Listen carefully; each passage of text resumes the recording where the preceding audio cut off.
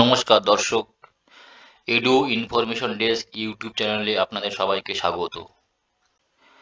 Institute of development studies কলকাতায় পিএইচডির জন্য notification বেরিয়েছে। এখানটায় idsk.edu.in এইখানটায় আসবেন। আসার পর অ্যানাউন্সমেন্টে দেখবেন এখানে admission two PhD in development studies 2023, PhD prospectus 2023 এইখানটায় ক্লিক করবেন। এখানে প্রসপেক্টাসটা বেরিয়ে আসবে। আসার পর এইখানটা দেখবেন কোর্স ওয়ার্ক কির উপরে হবে। The course work of PhD spans over 2 semesters. দুটি সেমিস্টার নিয়ে কোর্স ওয়ার্ক হবে। In the first semester, course modules on perspective in development studies and research methodology are offered.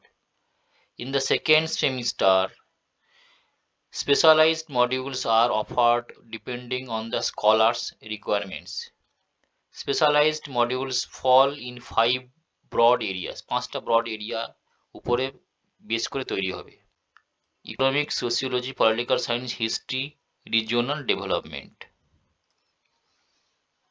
আর এখানে এলিজিবিলিটি ক্রাইটেরিয়া কি চেয়েছে দেখুন। Candidates with a post graduate degree with at least 55% marks, SC ST ওবিসিদের জন্য 50%, in any discipline মানে যে কোনো ডিসিপ্লিনে হলেই হবে, from a UGC recognized university or an autonomous institution eligible to offer such degree can apply. আর এখানে একটা বলেছি reservation policy of the state government will be applicable in the selection of candidate. আরও বলা হয়েছে eligible applicants will have to appear for a written examination. একটা written examination নেওয়া হবে online this ইয়ার, মানে সম্ভবত এই ইয়ারের জন্য online. Those who qualify in it will be called for an interview. Qualify করার পর ইন্টারভিউ ডাকা হবে ভার্চুয়াল মোড, অবশ্যই ভার্চুয়াল মোডে হবে ফর দিস ইয়ার, এই ইয়ারের জন্য, সম্ভবত এই ইয়ারের জন্য। Candidates who have cleared UGC CSIR JRF examination or net set slate gate teacher fellowship or have passed the MPhil MTech MD ME MPharm or any other equivalent examination are not required to appear at the entrance test. মানে এই সমস্ত এক্সামে যারা পাশ করে আছে তাদের written টেস্টে বসতে হবে না, but will have to appear for the interview, কিন্তু ইন্টারভিউতে অবশ্যই করে বসতে হবে। আর final selection will be made on the basis of the candidate's performance in the interview. ইন্টারভিউর পারফরমেন্সের উপর ভিত্তি করে তবে ফাইনাল লিস্ট প্রকাশিত হবে। হাউ টু অ্যাপ্লাই, কিভাবে অ্যাপ্লাই করবেন।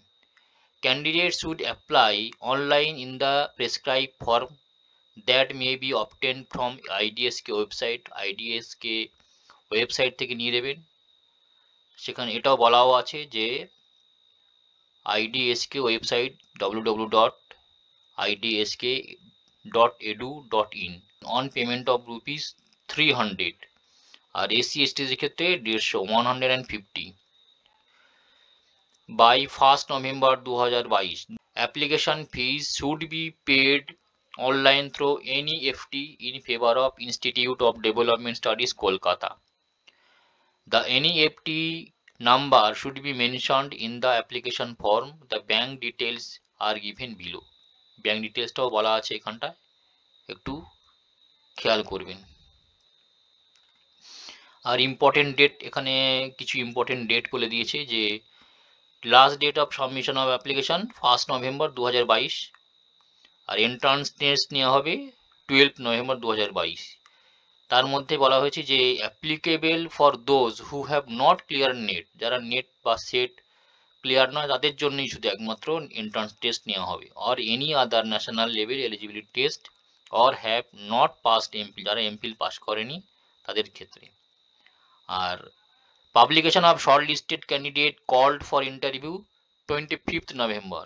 আর একটা বলা হয়েছে যে interview of short listed candidates tentative একটা ডেট দিয়েছে যে ডিসেম্বরের 12, 13 এবং 14, 2022 এই সময় এই টাইমের মধ্যে হয়তো বেরোবে আর কি।